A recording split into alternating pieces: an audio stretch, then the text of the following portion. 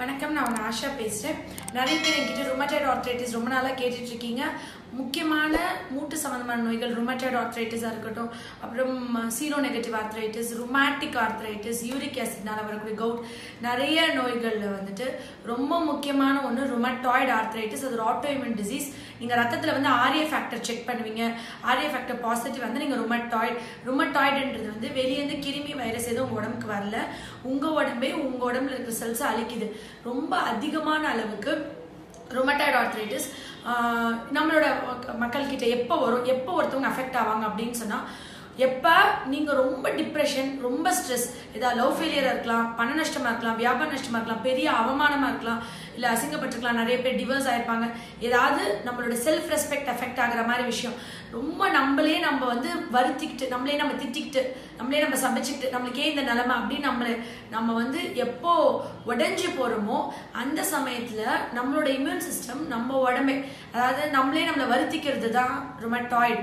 அதுக்கு அலோபதியில நீங்க பாத்தீங்கன்னா ஆங்கில மருத்துவமனையில நிறைய ஸ்டீராய்ட்ஸ், பெயின் கில்லர்ஸ் எல்லாமே கொடுப்பாங்க. அதுக்குன்னு கம்ப்ளீட் பர்மனன்ட் கியூர் கிடையாது. பட் ஹோமியோல வந்துட்டு அது காஸ் ஆஃப் டிசீஸ், எதனால இந்த இது வந்தது, என்ன ஒரு மன அழுத்தத்துக்கு அப்புறம் உங்களுக்கு இந்த மாதிரி பிரச்சனை வந்துச்சு அப்படின்றத பார்த்துட்டு, இப்ப ருமேட்டிக் ஆர்த்ரைட்டிஸ்ன்றது ஏஎஸ்ஓ கிருமினால வரும். பீட்டா ஹிமோலைடிக் ஸ்ட்ரெப்டோகாக்கஸ் என்ற கிருமி தொண்டை அஃபெக்ட் பண்ணி, டான்சல்ஸ் அஃபெக்ட் பண்ணி, அந்த கிருமி வந்து மூட்டுகளுக்கு போய் அதுக்கப்புறம் ஹார்ட்டுக்கு போகும். இப்ப சமீபத்தில் கூட என் கிளினிக் ஒரு பொண்ணு வந்திருந்தாங்க, ஜஸ்ட் 21 இயர்ஸ், ஹார்ட்ல வால் ப்ராப்ளம்னு ட்ரீட்மெண்ட் எடுத்துட்டு இருக்கேன்னு சொன்னாங்க. அப்போ வந்து அவங்க மூட்டு வலிக்கு எங்கிட்ட ட்ரீட்மெண்ட் வந்தாங்க. சரி, உங்களுக்கு வால்வ் ஏன் ப்ராப்ளம் வந்துச்சு, வால்வுலர் டிசீஸ் எந்த பிரச்சனையில வரும், இது வந்து ருமேட்டிக் ஹார்ட் டிசீஸா செக் பண்ணீங்களா அப்படின்னு கேட்டப்ப, என்ன மேம் எனக்கு தெரியல, உங்களுக்கு டான்சல்ஸ் இருந்துச்சு. ஆமா மேம், டான்சல்ஸ் அடிக்கடி வலிக்கும், எனக்கு இப்போ நீங்க மூட்டு வலிக்கு மட்டும் பாருங்க, நான் இதுக்கு வந்துட்டு இருதய டாக்டர் பார்த்துட்டு இருக்கேன். நான் சொன்னேன், நீங்க இந்த ஏஎஸ்ஓ டெஸ்ட் கொடுத்துட்டு போங்கன்னு பார்த்தா ஏஎஸ்ஓ நல்ல ஸ்ட்ராங் பாசிட்டிவ், அவங்களுக்கு மோர் தென் 600 இருந்துச்சு. ஏஎஸ்ஓ கிருமின்றது டான்சல்ஸ்ல வரக்கூடியது. இந்த கிருமி மூட்டுகளை பாதிச்சு ஹார்ட்டுக்கு போய் ஹார்ட்ல இருக்க வால்வ் அஃபெக்ட் பண்ணும்.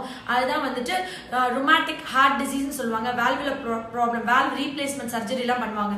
ஆனா இந்த வால்வ் ஏன் அரைச்சிச்சுன்னா இந்த கிருமினாலதான். இந்த கிருமிக்கு நிறைய பேர் பென்சிலின் இன்ஜெக்ஷன் போட்டுப்பாங்க, ரொம்ப வருஷம் கேள்விப்பட்டிருப்பீங்க. இந்த கிருமினாலதான் அது பாதிக்குது. இந்த கிருமிக்கு ட்ரீட்மெண்ட் எடுத்தா உங்களுடைய ஹார்ட்டும் நீங்க சேவ் பண்ணலாம், நீங்க வந்துட்டு உங்களை மூட்டும் காப்பாத்திக்கலாம், நீங்களும் ஆரோக்கியமா வாழலாம்னு சொல்லிட்டு அந்த பொண்ணுக்கு நான் ரொம்ப அட்வைஸ் பண்ணியிருந்தேன். என்னோட எஸ்பி ஹோம் மேக்கர் பேஜ்ல உங்களுக்கு நான் கியூர் ஆனாட்டும் கண்டிப்பா அவங்களோட நான் போஸ்ட் பண்றேன். அவங்க கிட்ட நான் பேசும்போது தான் நான் வந்துட்டு கண்டிப்பா இதை பத்தின ஒரு விழிப்புணர்வு வீடியோ நான் போடணும் அப்படின்னு நினைச்சிட்டு இருந்தேன். இன்னைக்கு என்னோட போன வீடியோக்கு முன்னாடி 2-3 பேர் கேட்டிருக்கீங்க rheumatoid ஆர்த்ரைட்டிஸ்னு. Rheumatoid arthritis is curable in homeopathy. நீங்க பக்கத்துல இருக்கிற ஒரு ஹோமியோ டாக்டர்கிட்ட போய் பார்த்து ட்ரீட்மெண்ட் எடுங்க. காஸ் ஆஃப் எதுக்கப்புறம் எனக்கு இது வந்துச்சு, ஃபினான்ஷியல் லாஸா, லவ் ஃபெயிலியரா, டிப்ரெஷனா, அவமானமா, ஏதாவது ஒரு ப்ராப்ளமா, சண்டையா, என்ன ஒரு மன அழுத்தம், என்ன ஒரு பிரச்சனை உங்க மனசை ரொம்ப ஆழமா தாக்குச்சு, அதுல நீங்க ரொம்ப டிப்ரெஸ்டா இருந்தீங்க, அதுக்கப்புறம் இந்த வலி ஆரம்பிச்சதுன்னு ஒரு ஹிஸ்டரி இருக்கும். ருமட்டாய்டு ஆர்த்ரைட்டிஸ்க்கு ஒவ்வொருத்தவங்களும் நீங்க உட்காந்தீங்கன்னா இல்லைன்னு not even single person can say. Triggering factor இல்லாம வராது. அது உங்களையே அழிக்கக்கூடிய, உங்க மூட்டுகள் அழிக்கக்கூடிய, முடக்குவாதம் வரக்கூடிய ஒரு நோய். அது என்ன ட்ரிகரிங் ஃபேக்டர் அப்படின்றத நீங்க பார்க்கணும். ஜென்ரலா ஆட்டோமின் டிசீஸ் வந்துட்டு வேற டைப்ஸ்லாம் இருக்கு.